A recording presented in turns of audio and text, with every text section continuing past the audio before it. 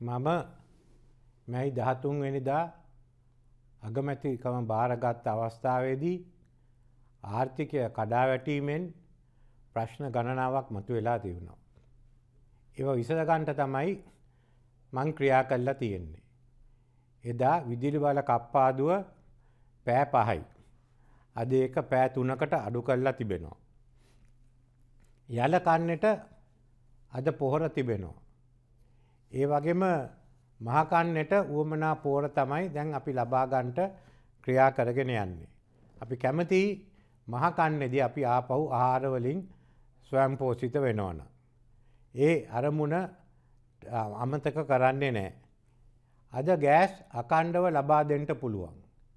ඒ ගැන ප්‍රශ්නයක් නැහැ. ඩීසල් ඒ වගේම අකණ්ඩව අපි ලබා දෙනවා. පෙට්‍රල් ගැන මෙතෙක් ප්‍රශ්නයක් තිබුණා.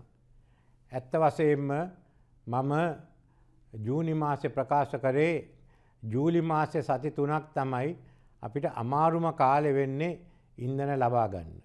දැන් ජූලි 21 වෙනිදා ඉඳන් පෙට්‍රල් ලබා දෙන්න අපිට පුළුවන්. ලෝක මිල පෙට්‍රල් සඳහා ලෝක මිල අඩුුනේ නිසා ඒ මිලේ ඒ වාසිය අපි මේ රටේ පාරිභෝගිකයන්ට ලබා දෙනවා. ඒ වගේම ගොවි ණය දැන් අහෝසි කරලා තියෙන්නේ.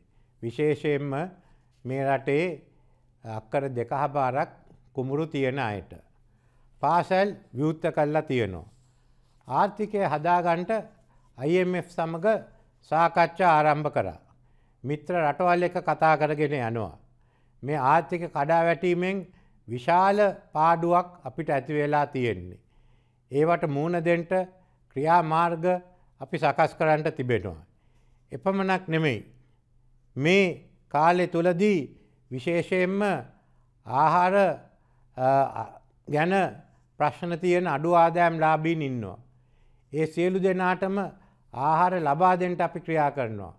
ආහාර සුරක්ෂිත වැඩසටහන ක්‍රියාත්මක කරගෙන යනවා. ඉතින් මේවා ප්‍රශ්න ගණනාවක් අද අපේ රටේ තියෙනවා. තව එක ප්‍රශ්නයක් තමයි අපි හැම එකටම තියෙන පාස්කු ඉරිදා බෝම්බේ පිළිබඳ. ඒ වැඩ කටයුතු එකක්වත් අවසන් නොවීම ගැන.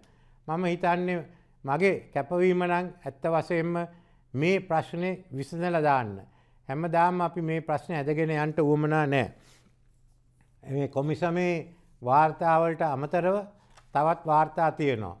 ඒ නිසා මම කැමති මේ ගැන යලිත් සමාලෝචනයක් කරන්න. I think we must ensure that this is brought to an end and there should be a full scale impartial review of the material that's available. If everyone is willing, I would like to get the help of the United Kingdom and their police authorities. They are the best that we can find, in addition to the people from Sri Lanka who will be working on this issue, because it's the responsibility of the government to ensure that this matter is finalized without any further delay. ඒ අපි දැනගන්න ඕන මේ රටේ තියෙන ජනතාව බෙදුන එක විශාල ප්‍රශ්නයක්. ඒ වගේම 19 වෙනි ව්‍යවස්ථාව ක්‍රියාත්මක කරන්නට කියලා ඒ කෙටුම්පත් සකස් කරන්නට කියලා මං දැනුම් දීලා තියෙනවා.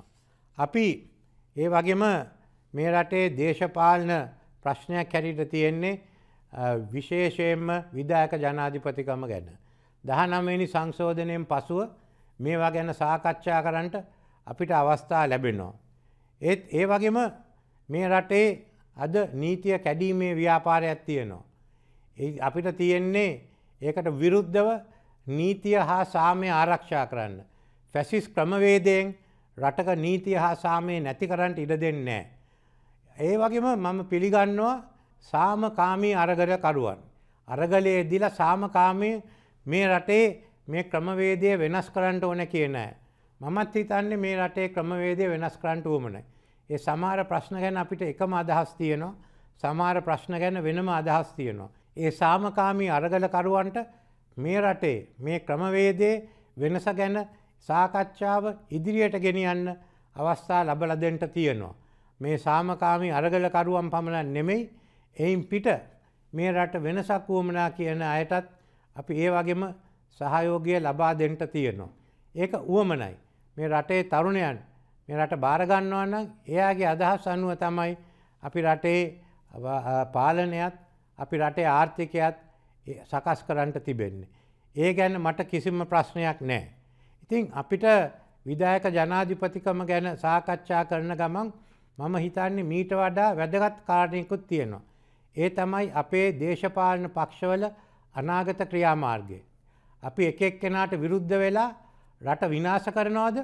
නැත්නම් අපේ පක්ෂ සාමූහිකව රට වෙනුවෙන් වැඩ කටයුතු කළා මේ රට ගොඩ ගන්නවද කියන එක තමයි වැදගත්ම දේශපාලන ප්‍රශ්නය අද අපිට තියෙන්නේ. නීතිය සාමය ආරක්ෂා කළා අපි එකතු වෙලා රට ගොඩ ගන්නට උවමනයි. මේ රට ගොඩ ගන්න පුළුවන්. අවුරුදු ගණන් උවමනා නැහැ. අපි මේ අවුරුද්දෙන් පස්සේ එන අවුරුද්දේ මීට වඩා හොඳ තත්වයක ඉන්නවා. ඒ වගේම මම බලන්නේ ඊළඟ අවුරුදු දෙක තුළදී අපි සියලු දෙනාම එකතු වෙලා මේ රට ගොඩ ගන්න. ඒකයි මගේ අදිෂ්ඨානය. ඒකයි ස්වර්ණපාක්ෂික ආණ්ඩුවක් ඇති කරන්නට මං කැප වෙලා ඉන්නේ. හැම එක්කෙනාම එකතු කරගෙන අපි ඔක්කොම එකතු වෙලා රට ගොඩ අරගෙන ඉදිරියට යමු කියලා මම ප්‍රකාශ කරනවා.